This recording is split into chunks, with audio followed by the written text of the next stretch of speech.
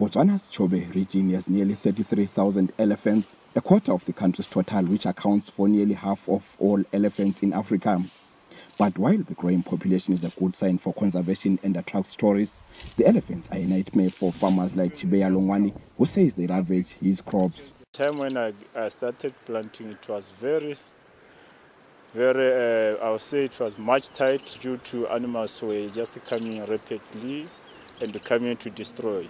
The government was trying, but it was not much enough so that I can sustain and even to make life out of it. Mostly elephants, they were coming time and again to come and destroy. Farmers try to drive away elephants by banging pots, burning hot peppers, or in some cases killing them. Conservation group Elephants Without Borders rescues orphaned calves but wanted to prevent the deaths. So the group built a toolkit that uses the animal senses to repel them safely.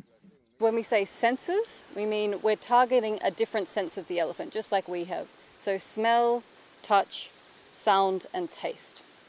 So it's a lot of different techniques that combined make one big toolkit to scare elephants away. The device called EleSense is solar-powered to make it easier for farmers in remote areas with poor electricity.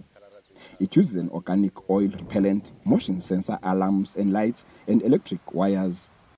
Farmer Longwani says it has helped save his crops. Ever since I put the electric lines, I haven't had any damage up to now. I'm just producing very well. So now they don't come and disturb. Immediately they can approach, but they get shocked, then they move away. So far, close to 100 farmers in the Chobe region are using EleSense.